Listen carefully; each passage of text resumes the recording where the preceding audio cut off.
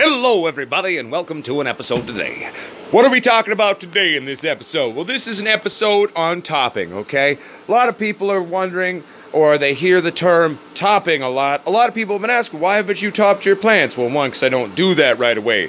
I like my plants to get to a certain height before I top. Now, there's two different things. One, there's topping. Then there's something kind of similar called fimming. As far as the lore goes, fimming stands for fuck, I missed.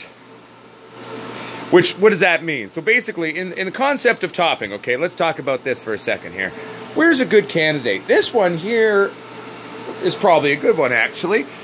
So if you look here, okay, see how there's a top there?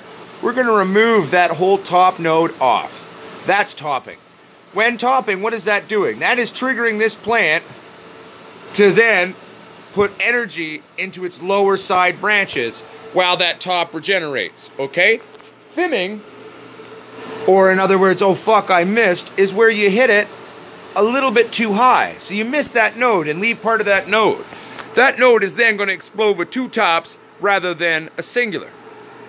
Now, both are legitimate techniques and have their uses. One thing to remember when fimming, okay, is you're going to need a greater amount of structural support for your plants, where if you're just straight up topping, okay, then your plants are going to bush the fuck out. Another way of doing it, if you don't want to cut that whole top part off, is you can actually snap it. And then that'll have the same effect on your secondary branches while leaving that top to come back up. So, where are my snips? I'm always doing this. I'm starting videos, and I don't got everything here on the well, let's see here. Well, we can just use these scissors if we want. So, where am I going to top first? Well, this one definitely here is a prime candidate, right? Because you see, she's quite tall and lanky and doing her thing. So, again, this is always where it's hard. It's hard to shoot this shit while I'm doing this. Maybe there's an easier one to top right now. Or maybe I can, if I just pay attention to where my scissors are going. Okay, so you see how I'm right now, I'm below the node.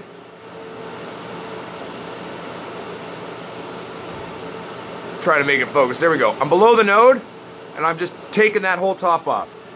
So let me show you this top that we've just removed here. So, this is the top. See, we've gone below the node, and gone below the node by a bit. That has now left us with that cut top on the top of the plant. Now that is signifying to these lower segmentary branches here for the plant to focus its energy on growing those side branches. It's kind of a self-defense mechanism in terms of the plant. If you're wondering about all the white shit on our leaves, it's all the diatomaceous earth that we put down yesterday. Diatomaceous earth is a great preventative measure because, one, I did see one or two little fungus gnats floating around. I live in the bush. It happens. I mean, there's bugs everywhere. So one of the things when you're growing, especially in an earthen environment, shall we say, you're going to want to come in through and do preventative stuff. Spraying things down that are all natural that'll help deter pests. Putting down diatomaceous earth. So, for example, with the fungus gnat, it's not going to attack the adults per se, but when the larvae and the eggs, when the eggs hatch and the larvae come out, they're going to get shredded by the diatomaceous earth. Diatomaceous earth is a ground up, basically single-celled amoebas from like 6 million years ago. Chemically speaking, it's basically silica. That's what it is. So we've topped that one plant here. We've topped her. Let's see, do we have any other prime candidates for topping? This girl looks like she could do with the top. So let's grab our snips here. And we're going to get in there. And we're going to top her too. So, okay, so first I'm going to get my scissors in position. Okay, now you see that? And then, boop, and we're taking that top right off. She's now been topped, and this is going to help trigger her secondaries all to develop. Now the question is, where the hell did that top go? There it is. Let's show it to you here. See, we've taken it down and taken that top off. You can top multiple times if you want to. In this early stage of vegetation where we're at right now, you're not going to worry about doing anything more than a single top. Some of these have come out fairly bushy naturally with a lot of tops of their own, so for now, we're going to leave a lot of those. This girl's kind of in between, but still, we're going to come through and we're going to top. So let me get my scissors placed. There we go. See there? Focus. Focus. And boop. Moving that top. We've now just topped this cannabis plant. And that's going to help her develop better, faster, stronger, harder in terms of her secondary branches. So this is telling the plant, grow these bitches out. That's what we're doing right there. This one's definitely a prime candidate as well for topping. So we're going to come in here. I'm going to place my scissors first. Bear with me here. Where's the actual natural top on this? That'll be her there. And you see, we're going to go boom. And we're going to cut that down. Now anyway, my friends, I will call this person back. 1 second. Someone was just quickly calling me there. So as you can see though, we've now cut the top off and she's been topped. We'll show you the top we've removed.